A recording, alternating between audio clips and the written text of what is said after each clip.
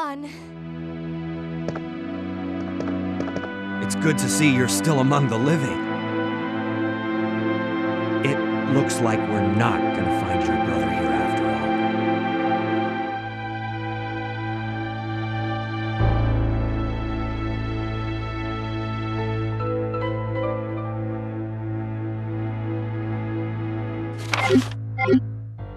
There's no reason for us to stay any longer than necessary. Let's split up, look for any survivors, and get out of here. Right. One last thing. Here's a radio. Take it.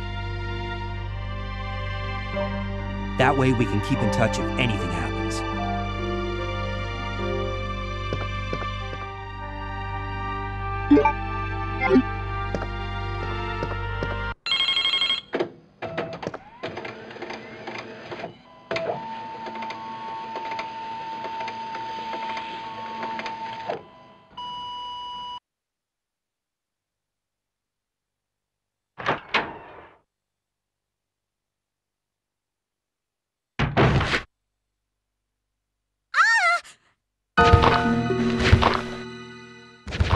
Help me!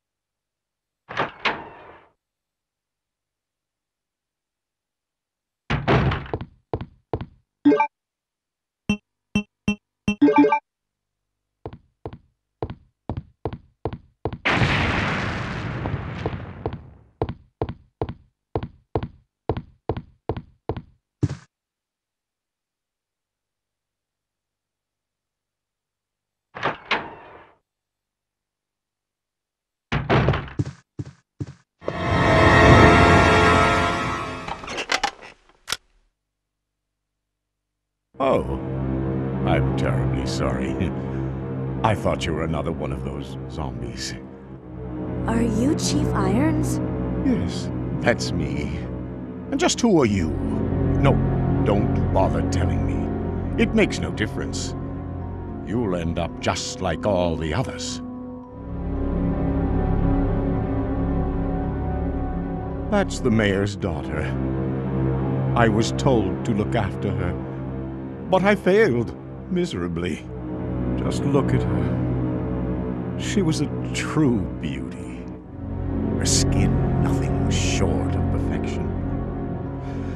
But it will soon putrefy, and she will turn into a zombie within the hour, like all the others. There must be some way to stop it. In a manner of speaking, there is. Either by putting a bullet through her brain, or by decapitating her completely.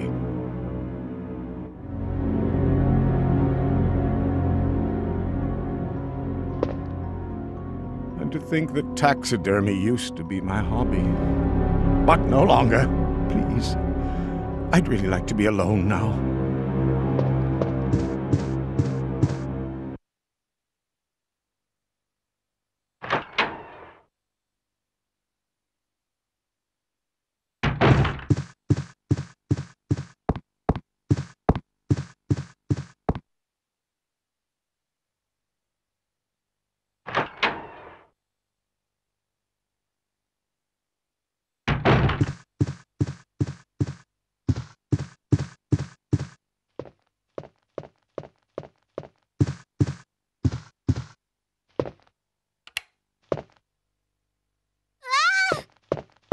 Wait. Let me go! Easy, easy there. I'm not a zombie. You're safe now.